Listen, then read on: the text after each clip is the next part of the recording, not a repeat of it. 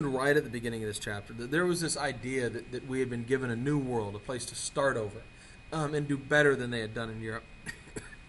Well, if it's a new world, let's make it perfect, and we don't only need new everything else. We need not just a new government, a new philosophy, a new art, a new literature. We need new religions for the new world, some people believed. George Ripley's Brook Farm, founded in 1841 in Massachusetts, was one of many utopian societies where they thought they could craft society from scratch to make it so that everybody was happy. Work, leisure, and the produce, whatever they made, were to be divided equally. Residents would strive to fulfill themselves, to do what they believed in, this transcendentalist idea that we all have our own individual destiny and our own individual idea of what our life should be like, and we should pursue that. Again, standard stuff in every movie that you see today. In 1841, the main building burned down at Brook Farm, and everybody left. It was simply too expensive to rebuild, and the whole place falls apart. Nathaniel Hawthorne had been there, the great author Hawthorne, and he left very bitter.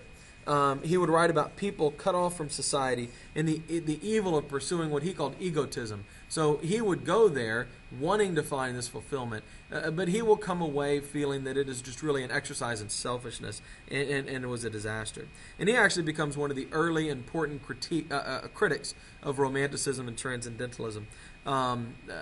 He writes a book about his experience at Brook Farm, but more famously, for you high school students, he writes The Scarlet Letter in 1850. Which is, again, if you think about the Scarlet Letter, somebody follows their heart, like the Transcendentalists tell you to do, and it turns out to be a disaster. So even that book is a critique of Transcendentalism. In 1825, Robert Owen will found a utopian community in Indiana called New Harmony. And here they'll practice total equality between men and women. And so everybody on there is totally equal. It was a financial disaster, but it inspired many others. Many utopian communities were concerned with gender roles. There was a great idea that women were being mistreated, and of course, as always in society, there was an obsession with sex. That's not new. In 1848, the Oneida community was founded in upstate New York by John Humphrey Noyes. In the Oneida community, everyone was married to everyone. Now, this does not mean that it was a big free love fest or anything like that. But there was not monogamy. That was not practiced. Women were freed from male lust and attachment to raising children because the children were raised communally. Sex and pregnancy were closely monitored.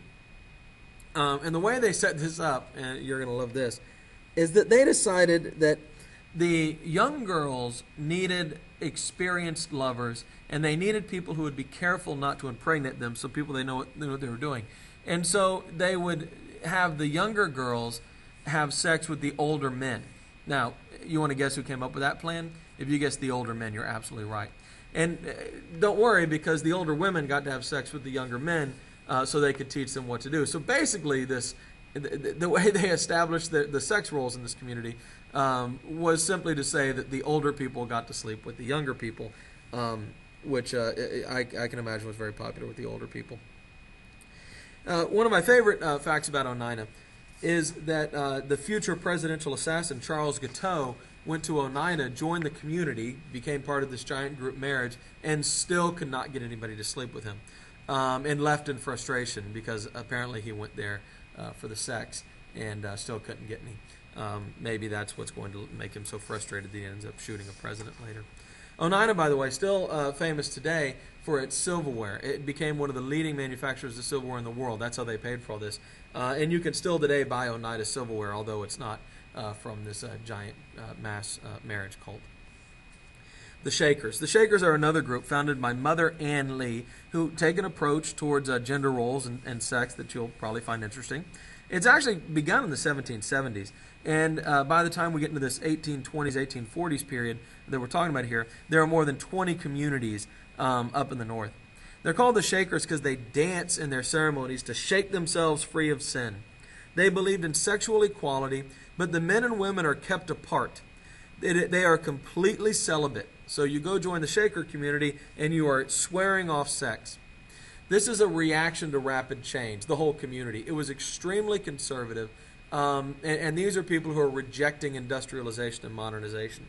As you can imagine, it didn't grow very quickly because if nobody's having sex, there's really no growth in your community. And so they had to recruit new members. And usually what would happen is older people who had kind of gotten into that point in their life where that really wasn't a major concern for them might retire into a Shaker community.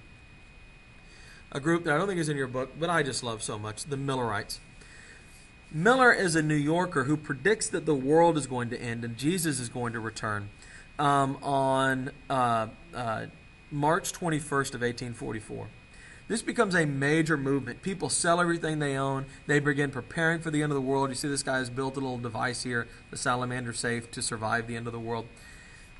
Thousands and thousands of people come to believe that Miller's calculations about the end of the world are in fact correct. And when the day comes, nothing happens. Miller says, I made a little minor error. And he says it's going to come a month later. Now it's going to be April 18th of 1844. And when that day comes, he says, whoops, I messed up again. He only loses about half his followers, by the way, as he keeps inaccurately predicting the end of the world. And on October 22nd, 1844, his third attempt to predict the end of the world will be called the Great Disappointment, as his followers will become so convinced that he can't be wrong 3 times that they will gather en masse on hilltops and stuff waiting for Jesus to come save them. But it doesn't happen. He keeps predicting the end of the world, although he has fewer and fewer followers as he goes along. But his idea had millions of people believing this. In 1849, the end of the world does come for Miller anyway, as he dies. But today, there are more than 17 million people who are called Adventists, who begin that religion actually begins from the followers of Miller. And the Advent they're talking about is the advent of the end of the world, of Jesus returning. So I enjoy discussing Miller and the Millerites.